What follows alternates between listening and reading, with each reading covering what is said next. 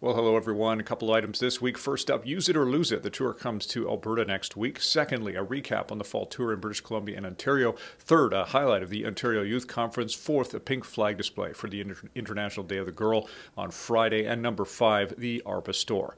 It's Wednesday, October 9th, and this is Quick Updates.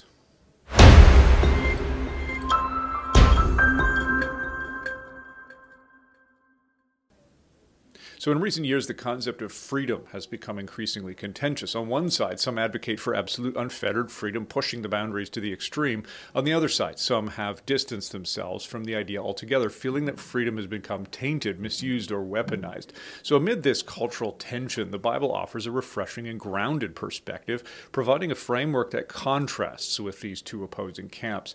Biblical freedom is rooted in the reality of sin and evil, of truth, responsibility, and love for others, and it's a freedom that is both profound and practical. Next week, we're in Alberta presenting on this exact topic. So we'll be starting in Calgary on Tuesday, Lacoma on Wednesday, Edmonton on Thursday, and a special event connected to the youth conferences that everyone is invited to in Barrhead on Friday. Go to arpacanada.ca/fall tour 2024. Hey there, it's Ryan here. I'm here with Naomi. We're at the 4th stop of our fall tour, the Use It or Lose It tour. We're here at Oxford Reformed Christian School. As you can see behind me, there's people filing in, getting ready for this evening's event. We're really looking forward to it. Again, like I said, it's the 4th event in this tour here in Ontario, and we've had some really great evenings, maybe a little bit smaller numbers, but the people that have come, they've been really blessed by the evenings that we've had together. They've been encouraged to go and take action as well. Naomi, what's been a highlight for you at this tour?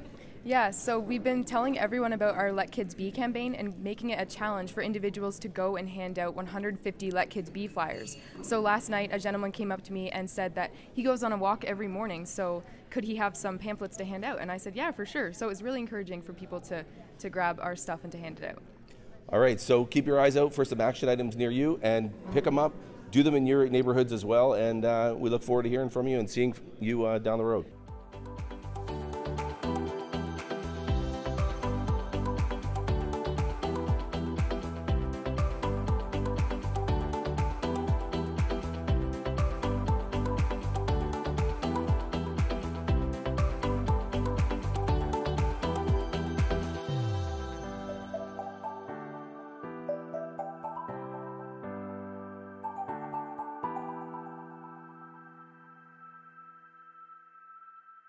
Hey everyone, I am here at Central Park in Burlington, and in 3 days' time, we are hoping to fill this whole grassy space behind me with 50,000 pink flags to highlight the reality of sex-selective abortion in Canada. So there's still time to sign up. We'd love more volunteers. So if you could help out, please go to arpacanada.ca/pink flag display. We're setting up at 7 a.m. It should take about an hour. And then taking down at 4 p.m., which should also take about an hour. So feel free to sign up for either of those or come throughout the day. Anytime you can come would be really appreciated. So please reach out, let me know if you have any questions, and we'd love to see you there.